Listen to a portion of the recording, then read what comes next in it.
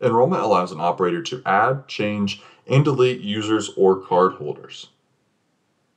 Finding a card holder in Velocity is simple. Open Enrollment Manager. And once Enrollment Manager is open, look at the left side of the window, and there will be a list of each individual card holder added to the system. To add a credential, again, open Enrollment Manager, then select Add New Credential. Then add the name. For this case, we will use code 1. Then select a badge template if there will be a badge created with this.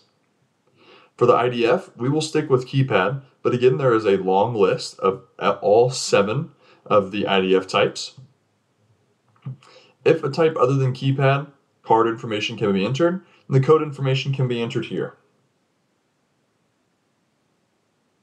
Underneath function, the operator is able to choose what that specific code does when it is entered into the system. So, with this code, what we're going to do is give it momentary access to our all doors group. Underneath the function category, you can access an access door, a relay, trigger an alarm, be a password, have a special function, or trigger a function group. And then for each of these, there's also the function option. So it can access the door momentarily, which is what we will use. It can unlock that door, relock, or just toggle it on and off each time it is used. So let's keep it with momentary, select OK.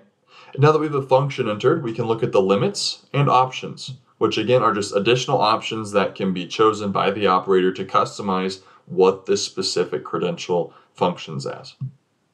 So once all of our information is entered, I'm going to select OK.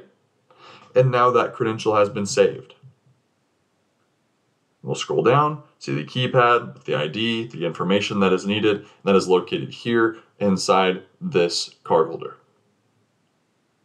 The 7 credential or IDF types are keypad only, card only, dual, card plus dual, keypad plus dual, keypad plus card, and keypad card dual. Each will function differently depending on what type of reader is being used. So in the slide deck that you entered this video with, I will have a chart with all that information to where you can look at that and memorize that as needed. To disable a badge, simply, again, in Enrollment Manager, find their credential inside of this card holder, find their credential, right-click, then select Disable.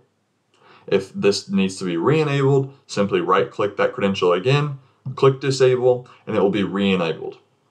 When a credential is disabled, it will have the green check mark here that you saw previously, and now you see it here, and then whenever it is enabled, it will no longer have that green check mark.